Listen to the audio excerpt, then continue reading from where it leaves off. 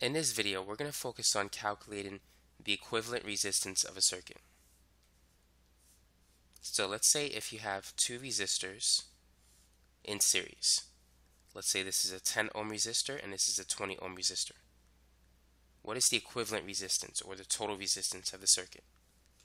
In a series circuit, the total resistance is simply the sum of all the resistors. So 10 plus 20 is 30.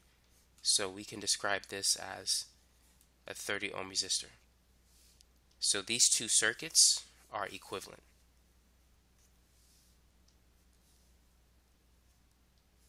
Now what if we have two resistors in parallel?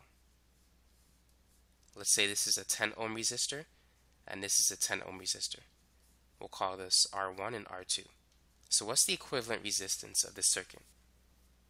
Now whenever you have two resistors in parallel and if they have the same value, the equivalent resistance will simply be half of that value.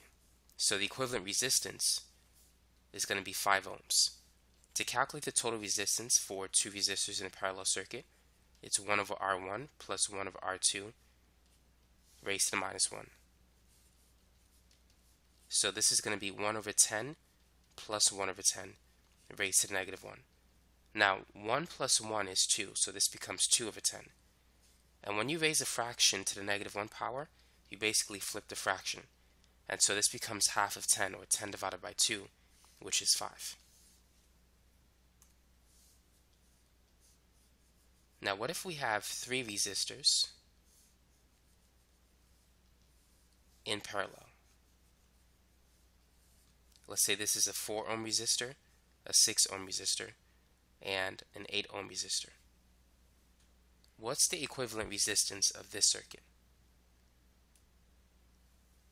Let's call this R1, R2, and R3. So we can use this formula to get the answer. It's going to be 1 over R1 plus 1 over R2 plus 1 over R3, all raised to the negative 1 power. So that's 1 over 4 plus 1 over 6 plus 1 over 8. And you just got to type it in the way you see it in your calculator.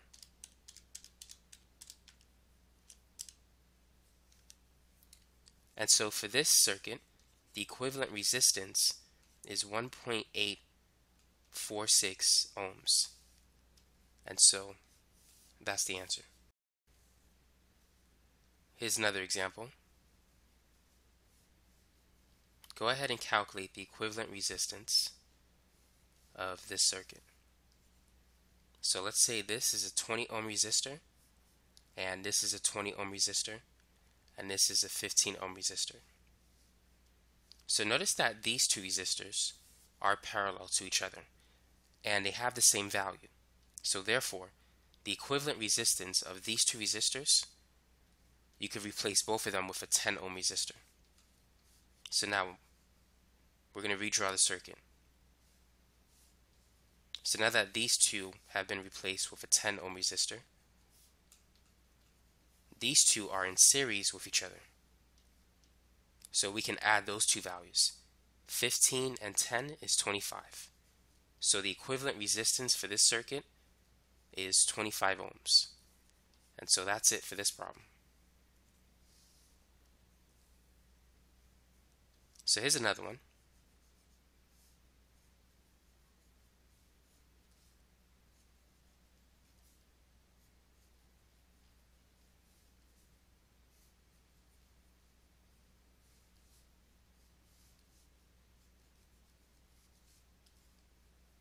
So let's say this is a 40 ohm resistor, and this is a 40 ohm resistor, and this is a 20 ohm.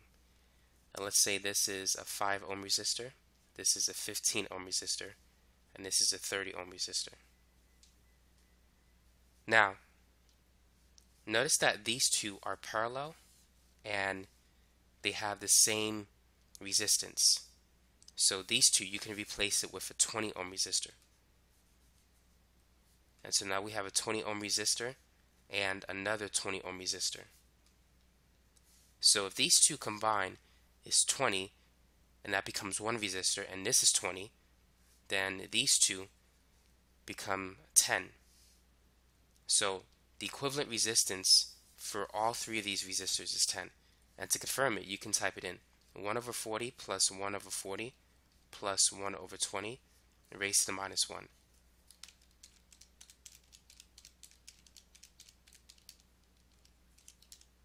This will give you 10 ohms.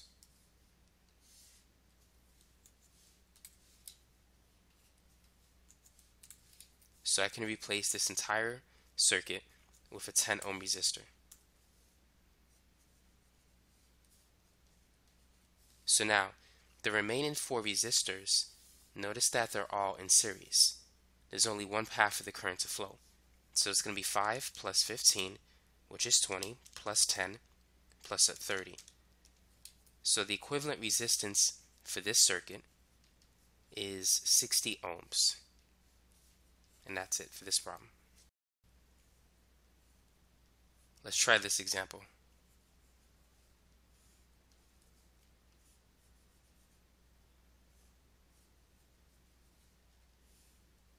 So let's say this is a 10 ohm resistor, this is 20, and this is 30. So feel free to pause the video and calculate the equivalent resistance of the circuit. So notice that these two, they're in series because there's only one path for the current to flow. So 10 plus 20 is 30 ohms. So I can replace those two resistors with a 30 ohm resistor. Now, I can write this resistor like this if I want to, or I can draw it this way, or I can draw it like this. It doesn't matter. What's important is to realize that these two, when you combine it into a single resistor, they're in parallel with this resistor.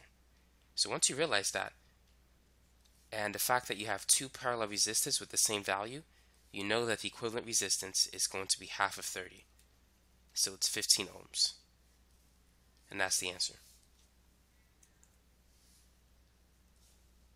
Now let's try a similar example, but with more steps.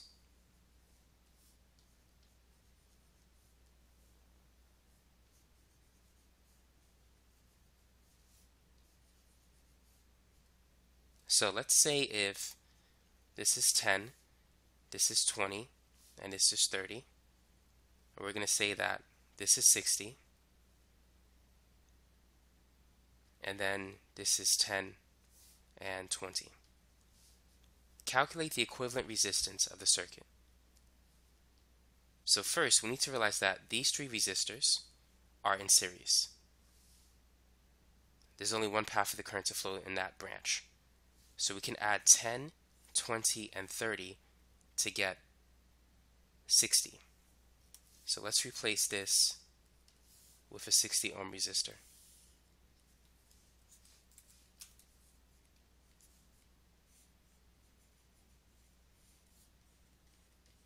Now notice that these two are in parallel and they're equivalent to each other.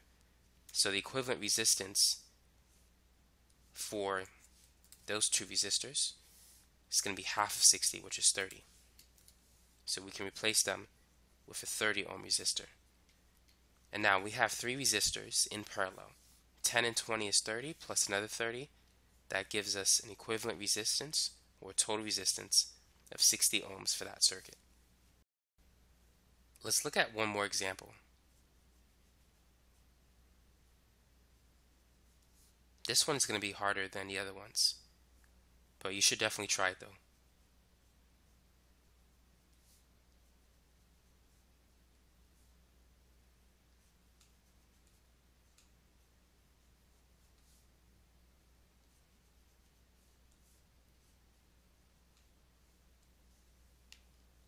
So this is going to be a 30 ohm resistor, a 50 ohm resistor, and that's 40.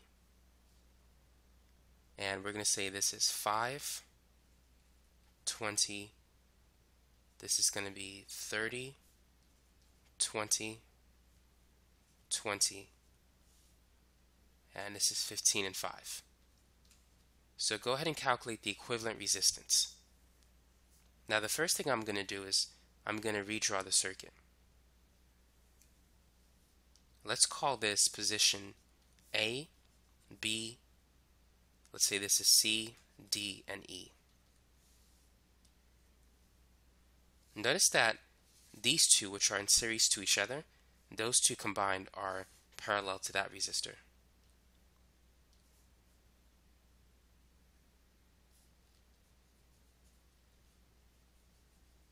So here's the 15 ohm resistor, and this is the 5 ohm resistor.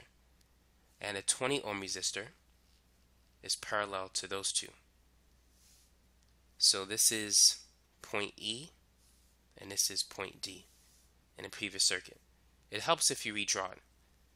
Now, attached to point D, we have the 30 ohm resistor, and the 20 ohm resistor is attached to point E. So these are these two resistors. And this one is in the middle, so that's the 20 ohm resistor. Now, between the 30 and the 20, we have point C, which is here. And there's a 20 ohm resistor attached to that point. And then we have a 40 ohm resistor, and then the 5 ohm resistor. So across the 40 we have points A and B. And then we have the 50 ohm resistor and the 30 ohm resistor. So if you draw it this way, it makes it a lot easier to solve this circuit. So let's get rid of this picture now that we have something better to work with.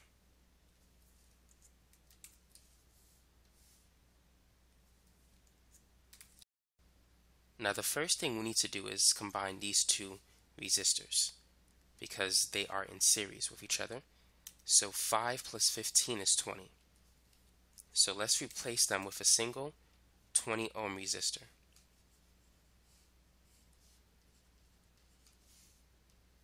Now these two are parallel to each other and they have the same value.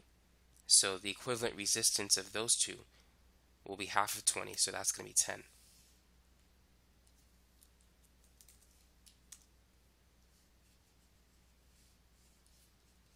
Now what do we do at this point?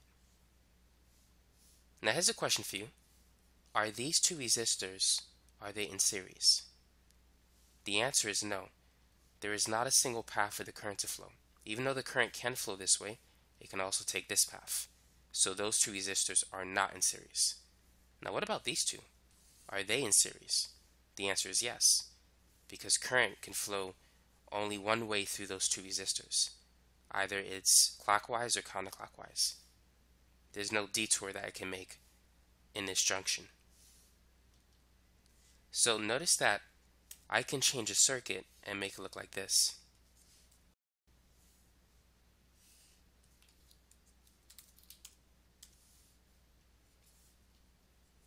So we still have the 10 ohm resistor, but now the 20 ohm resistor is here.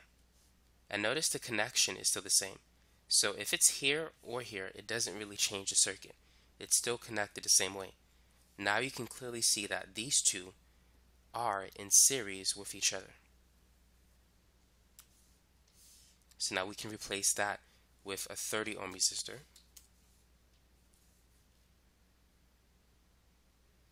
And we could change the structure of the circuit. So that 30 ohm resistor is directly across the other 30 ohm resistor. And so these two combined, they're in parallel. So the equivalent resistance of those two will be half of 30. So that's going to be 15. And then these three are in series. So we got 5 plus 15 plus 20. So that's 40 ohms.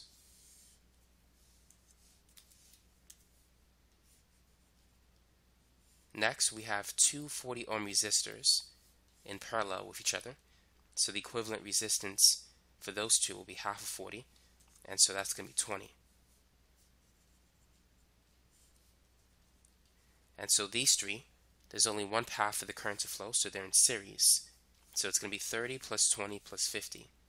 And therefore, the equivalent resistance for this circuit is 100 ohms. And that's the answer.